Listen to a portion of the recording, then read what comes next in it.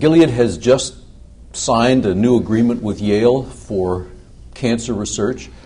What's the objective there? And considering a lot of very large firms are already working on cancer, what makes you believe this is a good investment? Cancer chemotherapy is becoming much more targeted as we have a better understanding of the specific gene sequences involved in cancer. It's possible to develop targeted therapies. To move into the field at a slow pace, just doing research internally, would take years to catch up. So in the past year, we've acquired 3 companies that specialize in inhibitions of specific kinases that could be involved in cancer, and now have the collaboration with Yale University to help identify molecular targets that we can inhibit to put cancer into remission. What does Yale bring to this? What particular expertise? Well, they bring quite a bit of expertise in terms of oncology research. Yale's had a long history. They're developing the ability to sequence genetic material from patients who have cancer to understand what targets would be appropriate to inhibit to benefit cancer patients.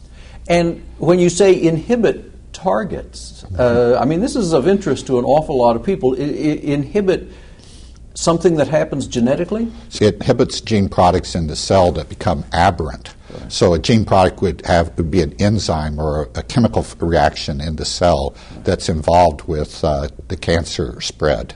Right. And so if we can block that aberrant process in the cell, we can have a beneficial effect for the patient. And then what about the other firms that you've acquired? Because I know you've acquired a few just recently that all seem aimed in the same direction. What do they bring? Yeah, they bring specific molecules and specific biology that allows us to actually identify products for clinical development. 2 of the 3 companies that we acquired in the last year already have products in the clinic in early human clinical trials. And from Gilead's perspective, what's the large strategic thought behind those acquisitions and the deal with Yale? We were able to come up with multiple products that we could use in combination to keep HIV basically in remission in a patient and the patient live a normal life. We envision with our chemistry and biological expertise to do a similar thing for cancer chemotherapy.